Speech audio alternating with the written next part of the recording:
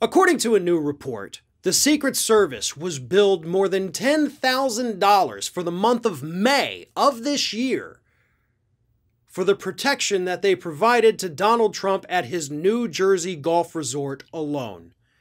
And that's $10,000, by the way, that taxpayers have to pay to the Trump organization just so the Secret Service could be there to protect the former president.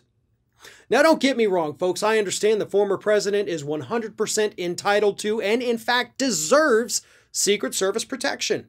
I have no problem with Donald Trump having Secret Service protection. What I do have a problem with, and I think everybody, if you stop and think about it, you should probably have a problem with this too, is the fact that this man is charging the Secret Service at his own resort that he literally owns and making them pay the money from our tax dollars back to him.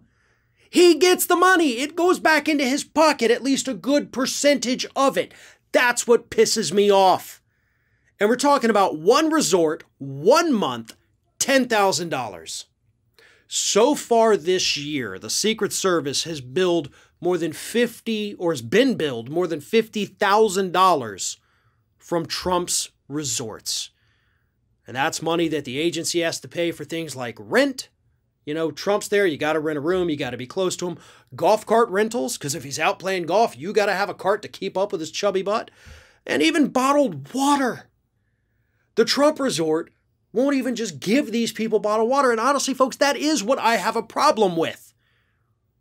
Trump has the means to provide these things to the people sworn to protect his life. He could give it to them for free. He could. Literally nothing stopping him from doing that.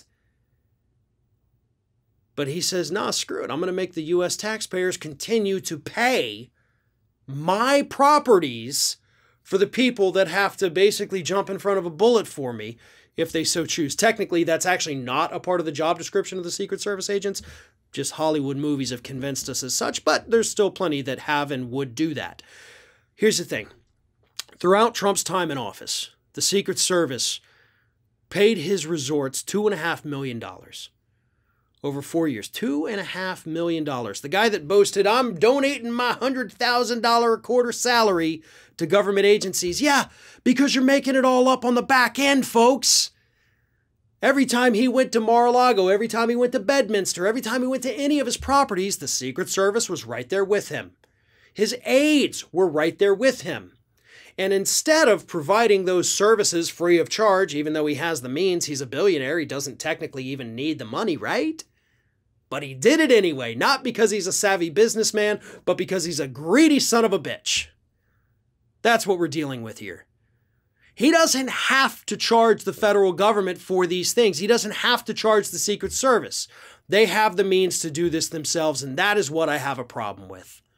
I don't like a president. I don't like a politician, past, current, or future, getting rich off the federal government just because they have the opportunity to do so. That is 100% wrong. Trump easily deserves Secret Service protection. I'm not arguing that fact. But I will never be okay with the fact that his business charges them, the taxpayers pay the bill, and most of that money goes back into his own pocket. That's never going to sit well with me, ever.